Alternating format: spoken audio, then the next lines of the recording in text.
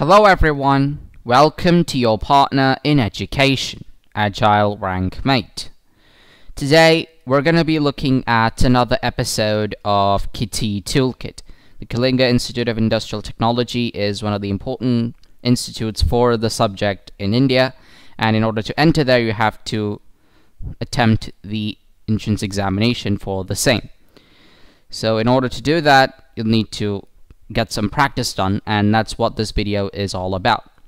So today we're going to be practicing some questions based on the subject of chemistry. So let's start off with this question. The ionization enthalpy of helium plus ion is 19.60 into 10 raised to minus 18 joules per atom. The ionization enthalpy of lithium 2 plus ion will be 84.2, 44.1, 63.2, 21.2. Which of these is the correct option? Well, for that we need to be able to find a relation between the ionization enthalpy of helium and the ionization enthalpy of lithium 2 plus. Now, what we do know is that helium has an atomic number of 2, and lithium has an atomic number of 3. Now, how is ionization enthalpy of an element related to its atomic number? Well, ionization enthalpy is directly proportional to the square of the atomic number. Now, what does that mean? That means ionization enthalpy of lithium 2 plus over the ionization enthalpy of helium plus, so the ratio of the two ionization enthalpies will be equal to the ratio of the squares of the elements. So therefore, using this relation, you can find out the ionization enthalpy of lithium 2 plus as ionization enthalpy of helium plus times the ratio of the atomic number, square of the atomic number. So that's z square lithium 2 plus over z square helium plus. We know the ionization enthalpy of helium plus, that's given. We also know the atomic number of lithium and helium. So therefore, the ionization enthalpy of lithium 2 plus will be equal to 19.6 into 10 raised to minus 18 times 3 square over 2 square. Now that is equal to 19.6 into 10 raised to minus 18 times 9 over 4. So let's find out 19.6 times 9. 9 6s are 54. 9 9s are 81. 81 plus 5 is 86.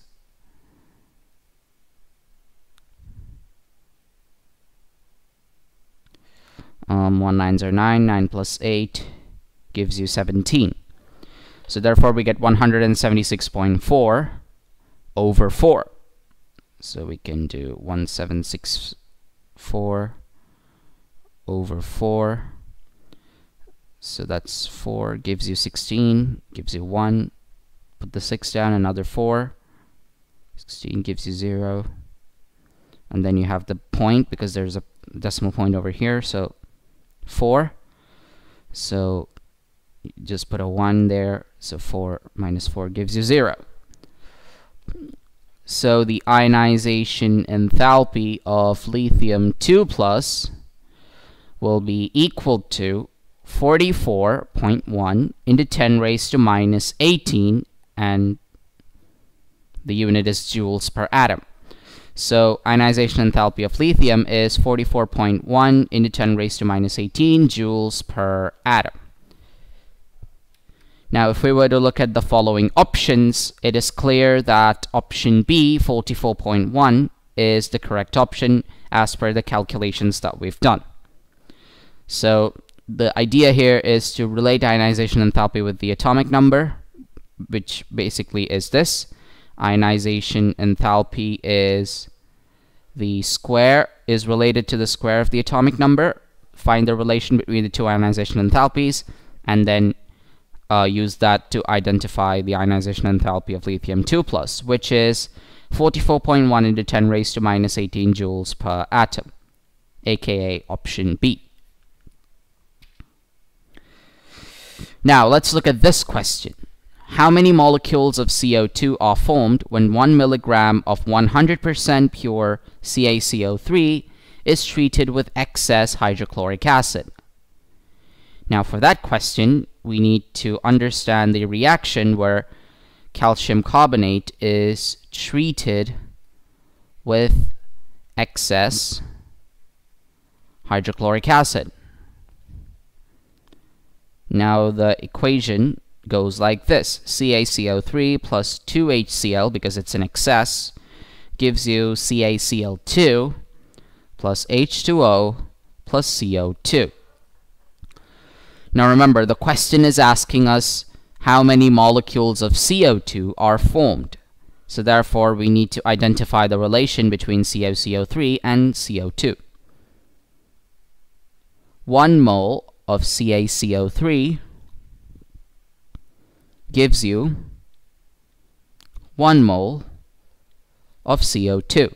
Now 1 mole of CO2 is the same thing as 6.023 into 10 raised to 23. Now calcium carbonate. Calcium has an atomic mass of 40, carbon has 12. 3 oxygen atoms together gives you an atomic mass of a mass of 48. 48 plus 12 is 60. 60 plus 40 gives you 100. So therefore, 100 grams of CaCO3 will give you 6.023 into 10 raised to 23 molecules of CO2. Now we need to find out how many molecules are formed for 1 milligram. For that, what we do is we use the unitary method. So since 100 grams gives you 1 mole of CO2, if we have 1 gram of CaCO3, it gives you 6.023 into 10 raised to 23 over 100 molecules of CO2. Now that is equal to 6.023 into 10 raised to 21 molecules of CO2. So that's the number of molecules of CO2 formed for every gram of CaCO3. Now 1 milligram is 1 over 1,000 grams, which is 10 raised to minus 3 grams. So now we multiply the unitary equation with 10 raised to minus 3.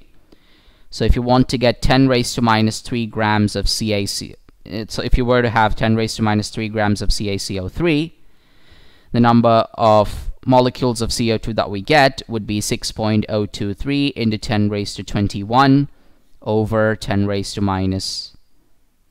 over 10 raised to 3. That gives you 6.023 into 10 raised to 18 molecules of CO2. So 1 milligram of CaCO3 gives us 6.023 into 10 raised to 18 molecules of carbon dioxide. Now if we were to look at the options, you'll see that all of them have the same base. However, the exponents differ, and the correct exponent is 18, so therefore option D is the correct option. Option A is 1 mole, that's for 100 grams.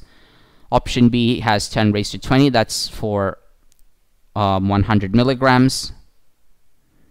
10 raised to 19, that's for 10 milligrams. So option D would be the correct option, because 10 raised to 18 times 6.023 molecules of CO2 are formed when you have 1 milligram of calcium carbonate.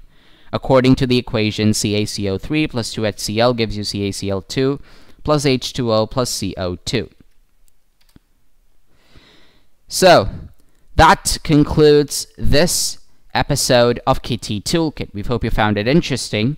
If you liked our video, then don't forget to share it with everyone else and also press the like button. You can also subscribe to our channel, Agile Rank Mate, to learn more. You can also hit the notifications icon in order to receive updates about our latest content. So, until the next episode, take care, stay alert, bye-bye for now.